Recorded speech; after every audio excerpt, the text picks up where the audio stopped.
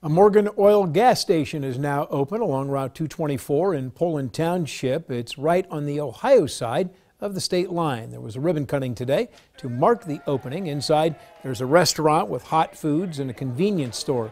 The owner, Mike Kessam, came to this country in 1985. He went to YSU and he opened his first Morgan Oil in Struthers in 1995. He became emotional when talking about his journey. I grew up in a refugee camp in South Lebanon, and my mother used to tell us when we were children that we're Palestinian, we were born to struggle, we were born to achieve, and we were born to overcome obstacles and adapt to situation. So building this place was really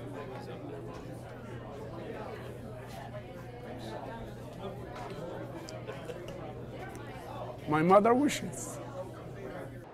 He told us he picked this location because the gas prices in Pennsylvania are higher than Ohio, and there's no gas station between his and Newcastle.